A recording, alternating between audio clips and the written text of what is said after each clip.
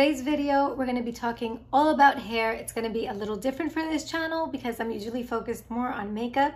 But today I am going to show you how I dye my hair at home and how I've been doing it for the last at least 5 years. And I'm going to show you how I pick my color and why I choose that color. And I'm going to make you feel more secure when you're making the decision of what kind of hair color or what peroxide you're going to use. Before I go any further, I want to thank all of you that have been supporting this channel during this time, and the fact that so many of you have subscribed and you've left the best comments and feedback to me.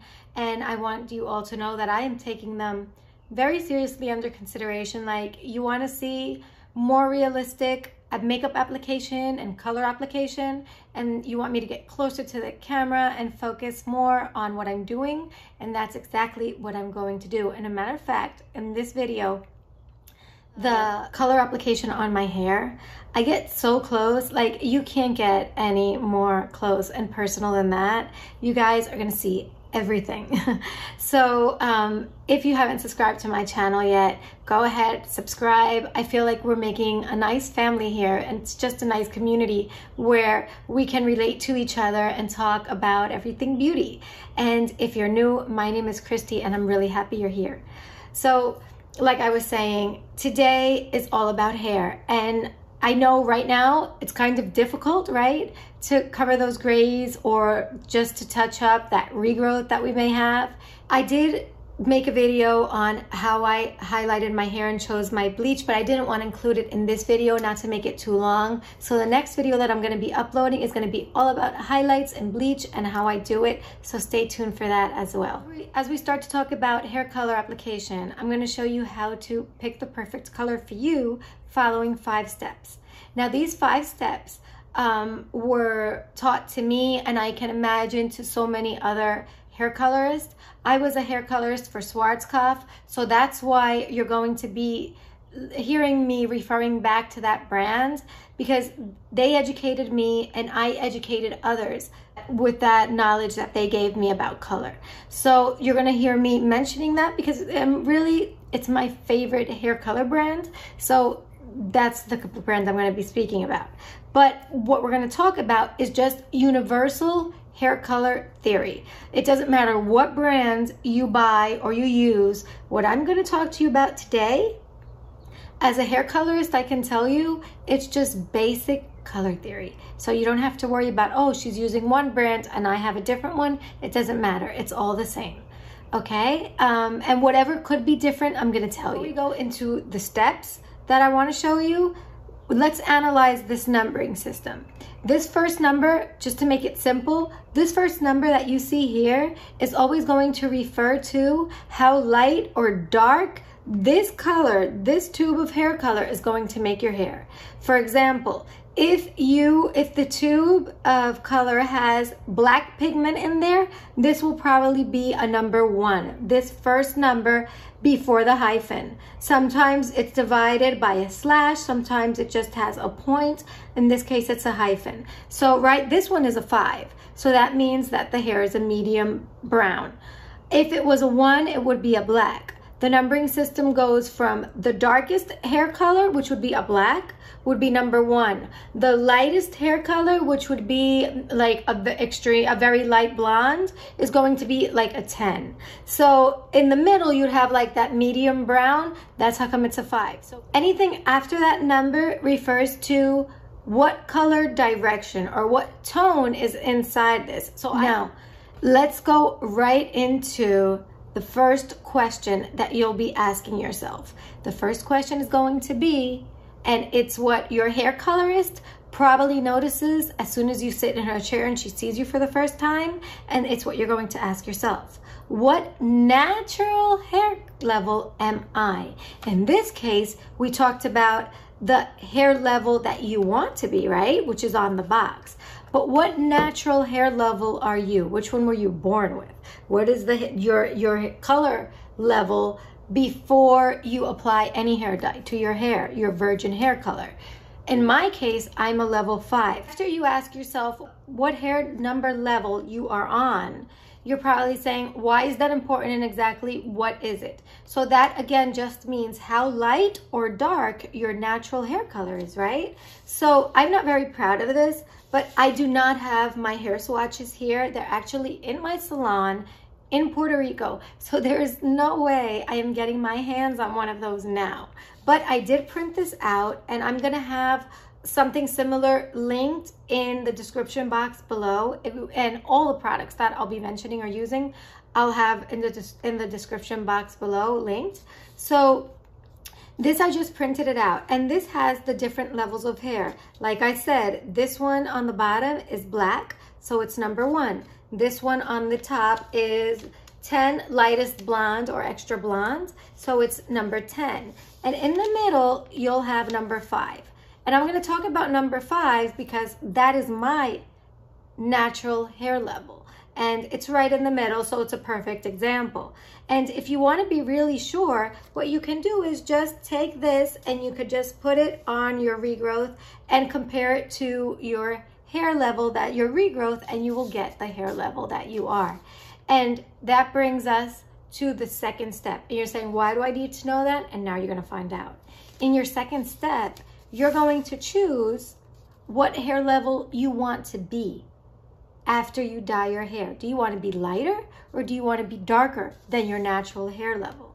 Now, when I am talking to you about changing your hair color, I am coming from a place where I think, and I hope that you consider your hair to be normal, healthy hair.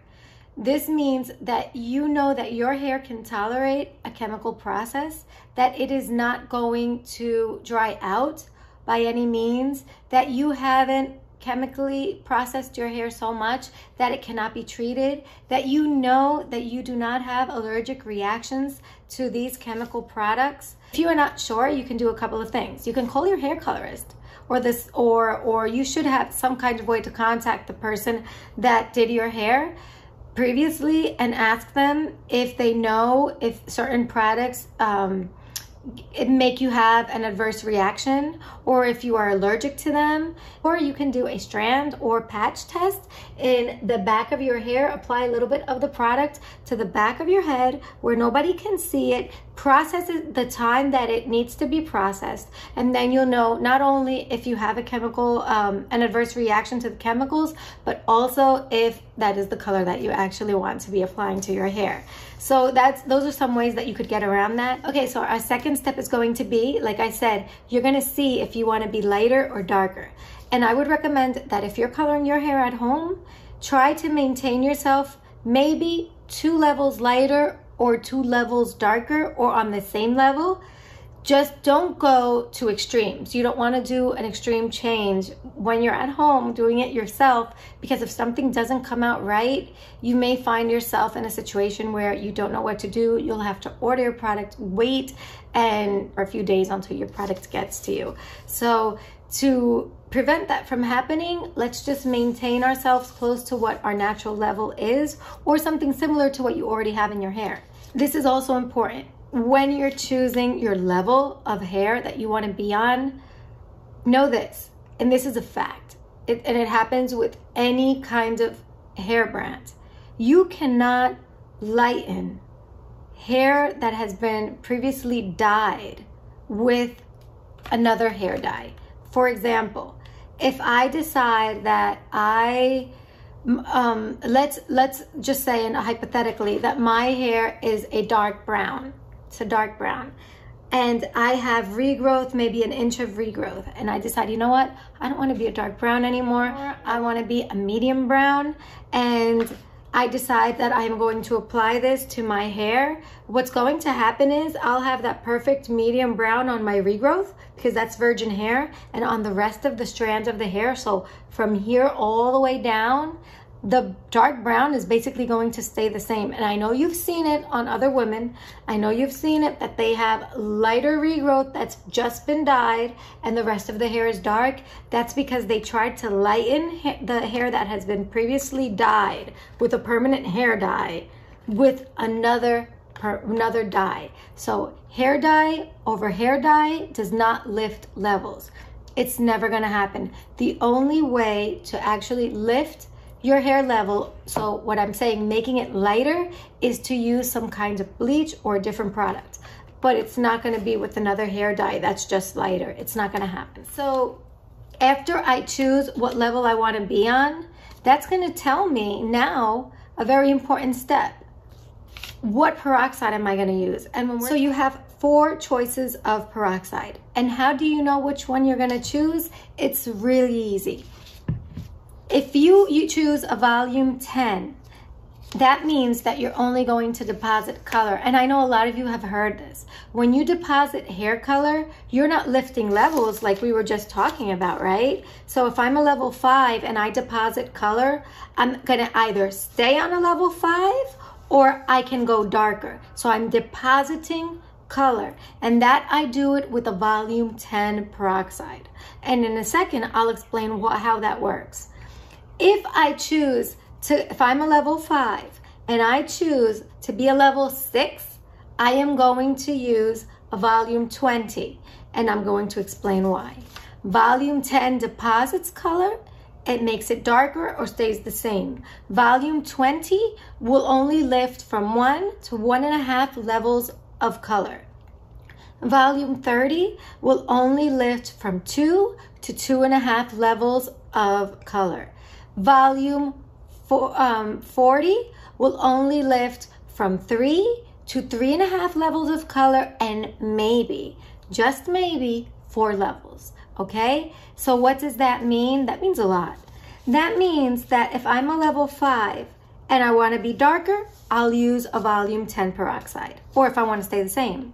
That means that if I want to come up only 1 level and be a level 6, I'm going to use volume 20 peroxide, because it'll take me 1 to 1.5 levels of color. So it won't completely make me a 7. If I want to be a level 7, I have to use volume 30, which will lift from 2 to 2.5 levels of color. You see?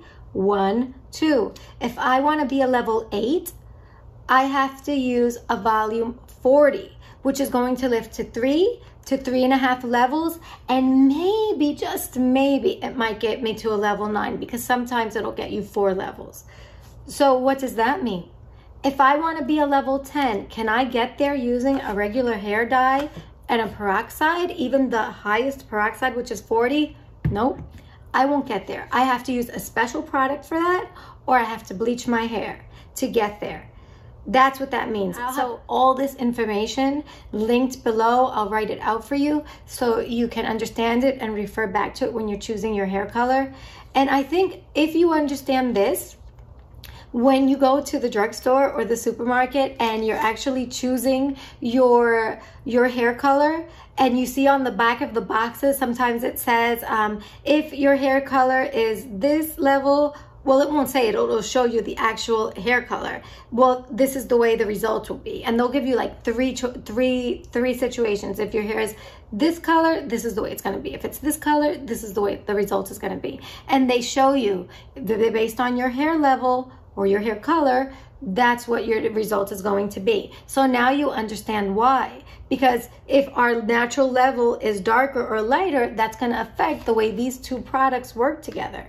Now, another thing to take in consideration when you're choosing your peroxide is that if you're gonna use a volume 10 or 20, you'll process that as a rule of thumb for 30 minutes.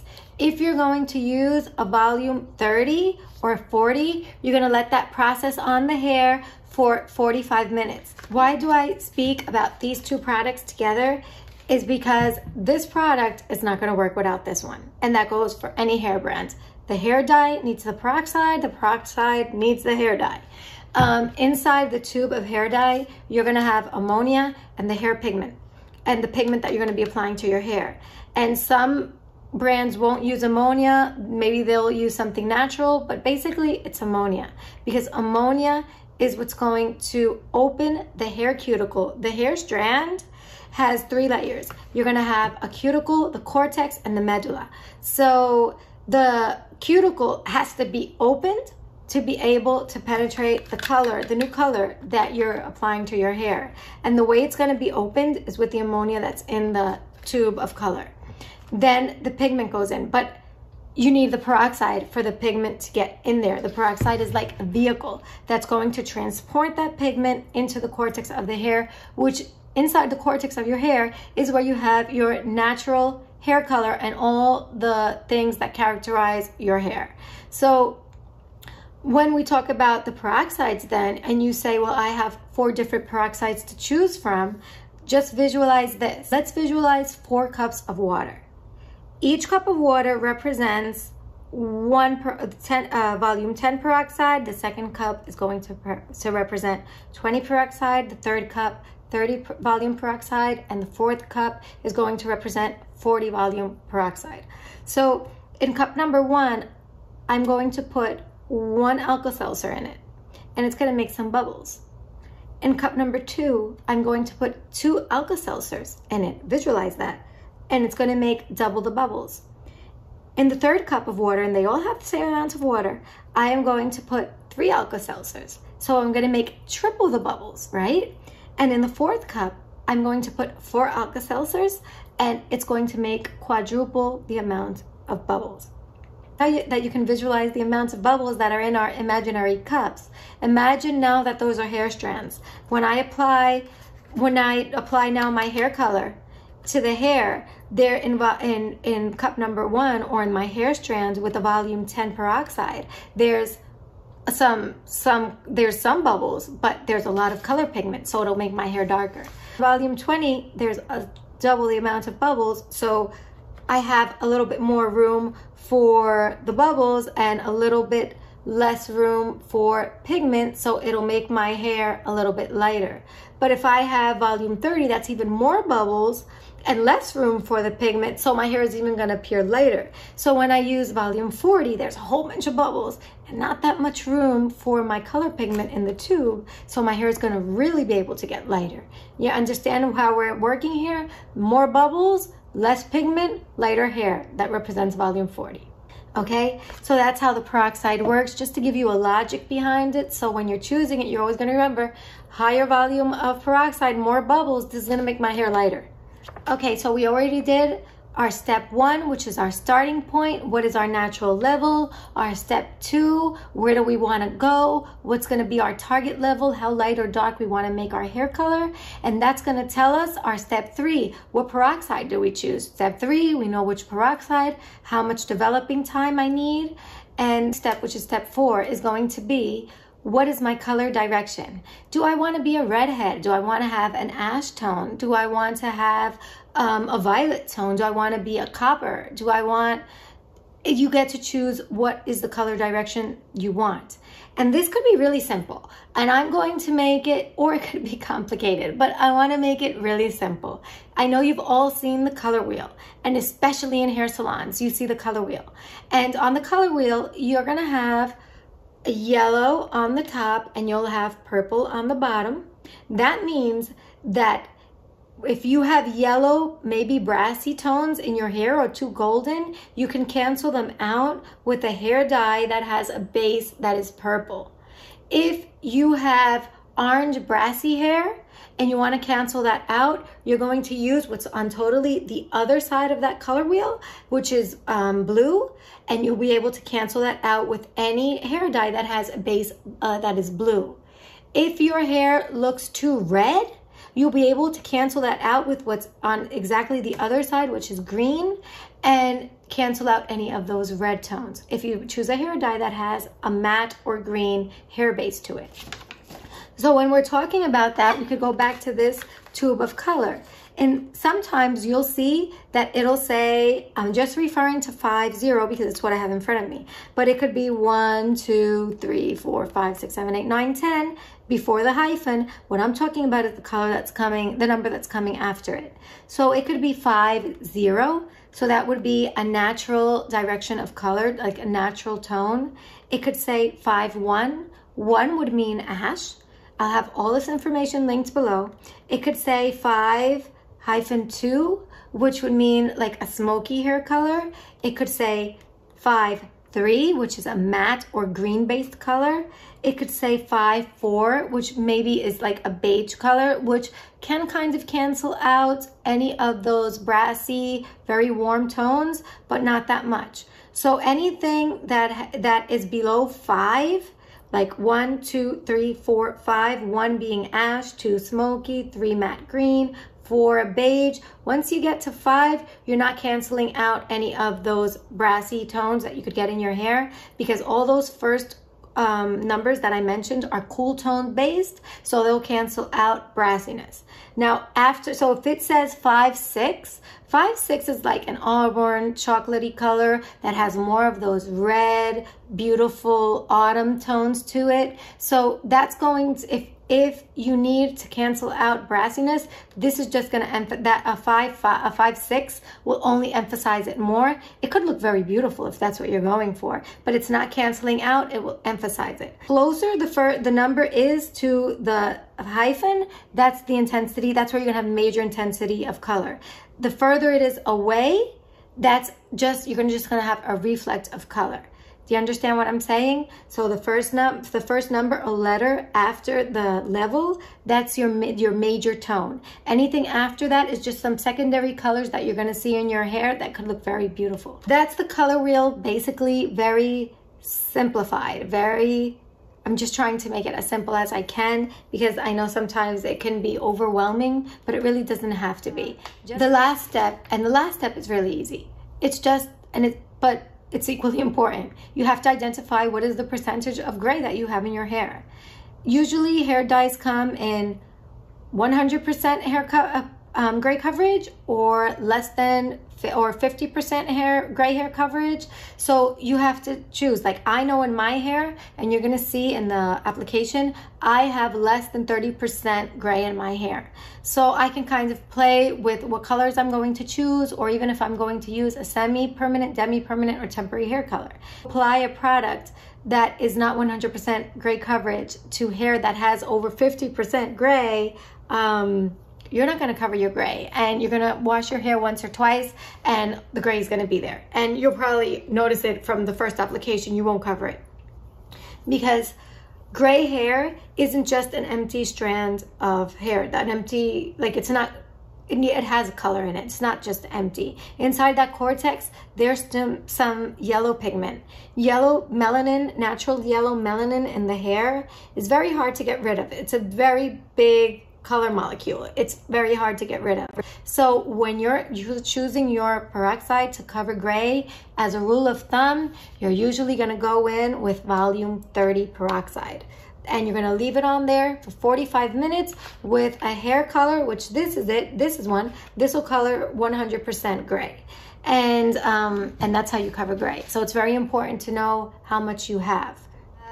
I also want to mention, before I go on to show you my color application, there are websites, like I think one is called eColor, and there are others where you can answer certain questions on their website, and they'll formulate the color for you and send it to you with everything that you need to color your hair. If you really feel unsure about choosing your hair color, I think that's a great way to go. Have somebody formulate it for you and send it to you, or you, like I said, call your hair colorist. But there are ways around actually ordering from a beauty supply. But if you're going to do it like this. Just ask yourself those 5 questions and you'll be able to choose your color wisely. And I think you'll have a pretty good result. Coloring my hair, the first thing that I want to have is all the tools that I'm going to need. I'm going to need a mixing bowl. I'm going to need a brush. I like to weigh my hair dye, so I'll probably have a scale, but you could also just measure it. And most hair dyes, depending on the brand that you're going to use, you mix 1 to 1. In this case, I'm mixing 1 to 1. That means that if I use an ounce of hair color, I'm going to use an ounce of peroxide. So when you see 1 to 1, that's what that means. After I mix it, I divide my hair into 4 sections. I'm going to be using these little ponytails because it's just neater, but you could also use any hair clip. It's really important to section off your hair with nice clean sections. I use 4 sections, and have a comb so you can divide those sections when you're looking to see how much regrowth you have, how much gray you have. I'm just going to be applying the hair dye to where I have gray coverage. But if you were applying this to your hair on all of your hair, on your whole head, what you would do is you would start in the front and work your way around all the perimeter of your hair, in the back, right down the part that you made. Everywhere that you have perimeter, that's where you're going to apply the color first. Then you start on the top, just like I'm doing, in the center. And when you're sectioning off each piece, you want to make sure that you section it off or slice it thin enough where it looks like a veil of hair that you can actually see right through. Not too thick, because if you make it too thick, you're going to apply too much product. And you don't want to apply too much product to your hair, because first off, you don't want to overlap. That means that you don't want the hair dye to go from your scalp and overlap on top of the other hair dye that you had applied previously, because you may be left with some sort of mark on it or something that looks like a band, and you don't want that. So you want to come right over and just go over it just a little bit. Second, if you're just doing your regrowth and not covering your highlights, you don't want to cover your highlights too much, because then it's really going to be noticeable that you dyed your hair and your regrowth and you didn't touch up your highlights if you're not touching up highlights. So just know that. Go in and be nice and neat. Go right close to the part of your hair, to your scalp. Come down the amount necessary, not more than that. And you're going to do this all over your hair, starting in the front on the top, working your way down on each side. When you get to the back, maybe you need somebody to help you, and you'll have to either use a mirror where you can see the front and the back, have a mirror in the back as well, or have somebody help you, which I think is your best bet, to apply it at least to the back of your hair. And in my case, I'm using a Demi permanent hair color, so I can let it process only for 20 minutes and I'll be fine.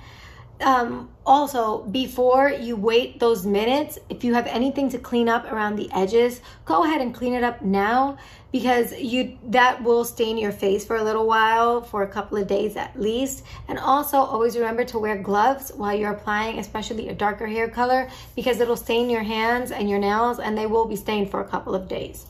So after waiting the 20 minutes, I washed it off, I dried my hair, and this is the end result. As you can see, it's nice and shiny, and the gray is well blended. I wouldn't say that it covered 100%, because that was not my intention either. It kind of blends with my hair, and when I apply my highlights, it just blends beautifully with the hair, and I don't really have to cover 100% with a permanent hair dye. I actually like it this way. But you can see I need to touch up my highlights because they were grown out to begin with. So this is the end result of the hair color. I hope this information is really useful. I think especially now it's really useful to a lot of women and even guys sometimes. So I really do hope you appreciate this information. This is a subject that I love. I was a hair colorist for a really long time, and it's something that made me happy to do. It just made my job a lot easier to go to work doing something that I love to do. So with that said, if you have any questions or comments or a particular situation that you would like my input on, go ahead, leave me a comment here, or you can do it on Instagram, or you can do it on YouTube. I have everything linked below. You can send me a picture and what products you're using, and I can help you. I used to do it all the time. Salons used to call me and tell me, I have a situation and these are the products that I have. How can you help me? And we resolve it over the phone. So I'm sure we can do it here as well. Also, if you guys need this in Spanish, I can make this video in Spanish for you, or just ask me the question in Spanish and I can give you your answer in Spanish. I have no problem with that as well. So yeah, I hope this was useful. And I always say it, if you know somebody that can benefit from this video, especially this one, because sometimes it's just eyeshadow and it's just fun.